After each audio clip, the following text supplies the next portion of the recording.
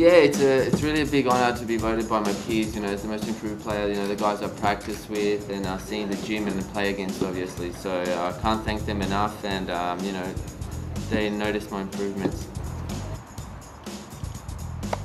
I don't think, you know, the media spotlight will be on me at all. Obviously it's on Leighton, Bernard and Sam, so no, I don't feel any extra pressure at all.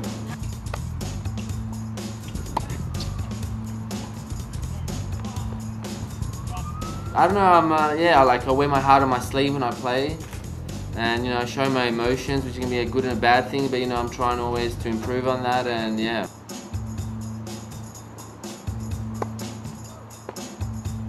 My hopes is to play well, first of all, and you know, if I can play well, win or lose, you know, I'll be happy, and you know, it's a great lead into the Australian Open.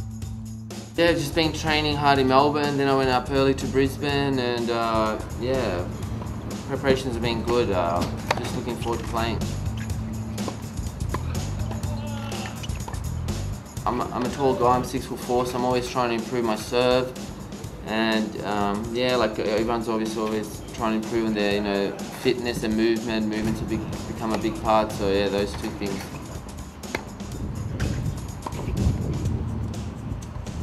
Yeah, get along with all the Australian guys, Bernard, Leighton, Matty, everyone good. I'm good friends with everyone.